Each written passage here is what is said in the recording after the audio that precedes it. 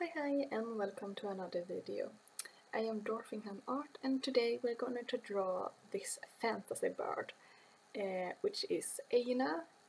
She is a fawn, which is a fantasy bird from a story of mine. She is a companion to my main character in the book, and she's a very rare bird. It's not very usual to see a fawn near Nakotas, which is the race in my book. Why this is because she have some powers, the bird race. The feathers can be used to cure almost any illness and wound, even if you are almost dead. So many people, or Nakotas in this case, wants to chase these birds and take the feathers. Which is quite a sin in the world of Gryftami, which is my word. Yeah,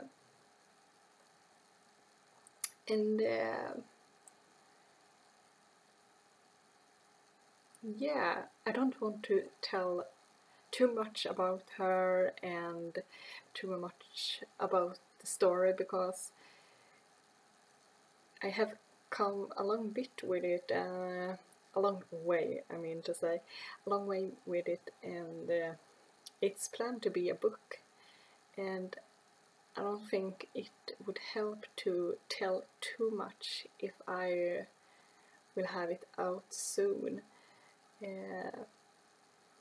But she is a character who will appear in the book, and she is very important. So I'm very glad to have had the time to draw her today. I had drawn her before, which is the picture in the beginning, but that was just very fast, and now I have refined it and really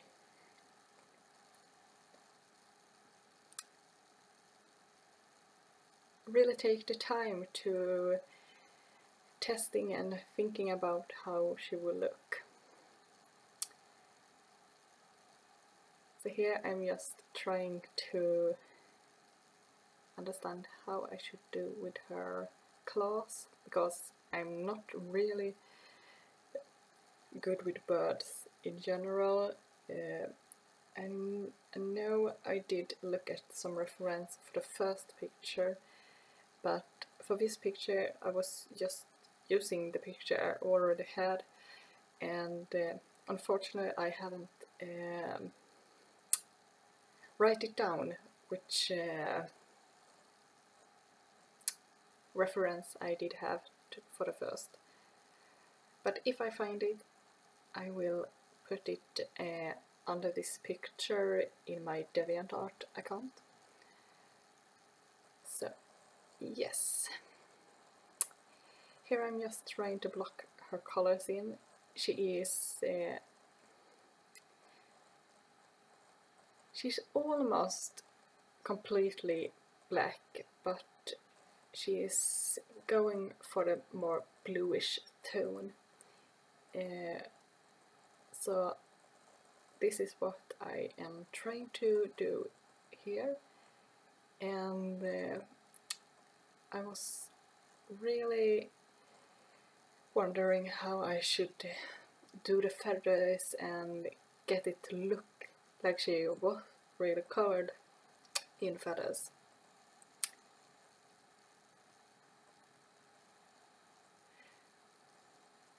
But I really like the bluish tone I did find, and it really suited her. so that's awesome.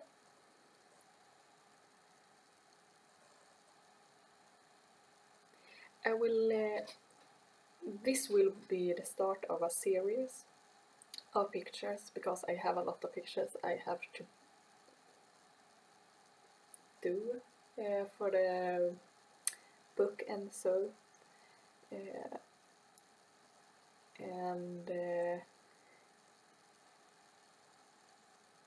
I will have a lot of Gryftami pictures for you to see. I'm not gonna to spoil anything about the potential book or the story. More like a presentation of some characters and places, and so I don't really know what to say. It's really late. It's almost midnight for me here in Sweden when I am recording this. So I'm sorry if my voice is a bit odd, but it's because I'm really tired and I should really go to bed, but I wanted to have this up for you, and I hope that the internet will be nice to me and get it up in time.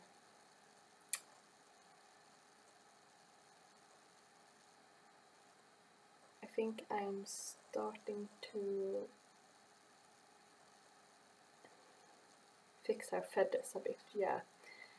The head pieces and the eye, of course.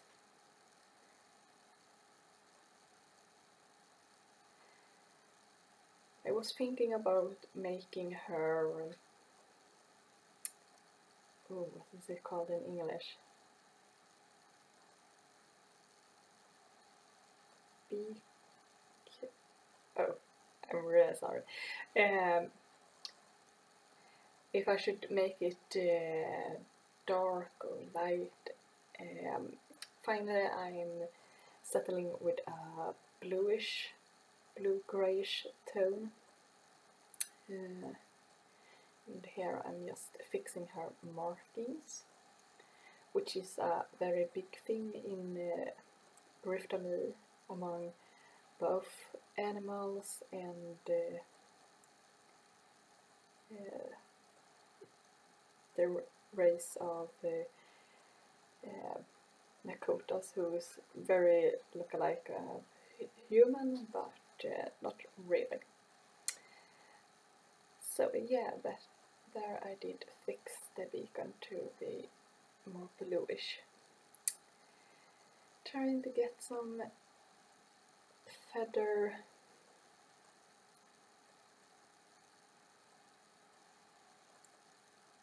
Oh, I'm really tired. I lost my words right now. I'm really sorry. But yeah, just fixing some details of her, trying to get things to look more detailed and much more nice.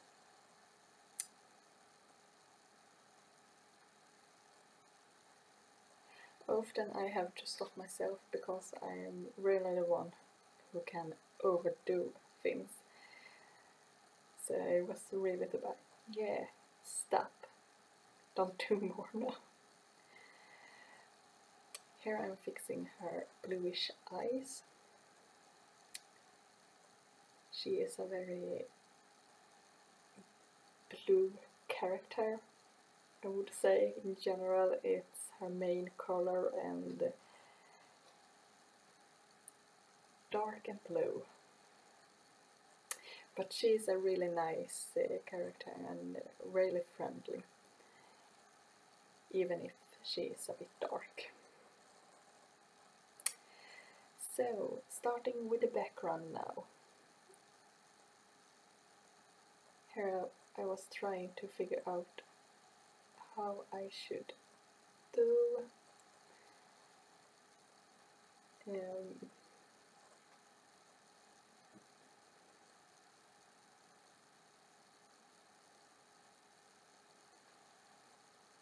I don't want to cut out too much from my videos because I think it's quite nice to see for others who is struggling that it takes a lot of time before even I am happy with my pictures and how I will draw it. I know in a couple of months or in a year or so I will question my colors and my lines and everything, and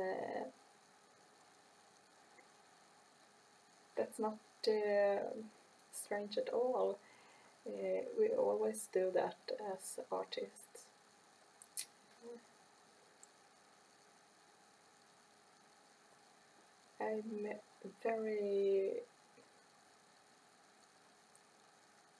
I'm often happy with my results, but I don't want to be too happy because I can't learn from being too happy with it. I am very critic about my own work. Often I think it looks really bad.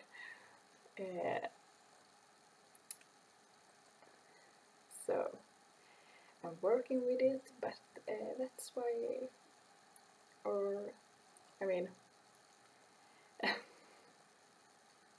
think it's a part of being an artist to be a critic about your art yourself. It means that you want to learn to be better, and you are not really settled in one way. So I don't think it's a bad thing. So now I'm in the ending of the background, and I thought I would make some of her feathers falling around her, and I was a bit lazy, so I did copied my feathers and put it on more places later, but here I'm just fixing the tree, and then I think I will be done. So I'm really happy that you took the time to watch this video, and I hope I will see you in the next one. If you like this, don't forget to subscribe, like and comment or share. I would really appreciate it. Hope you have a great day. Love to you all. Bye.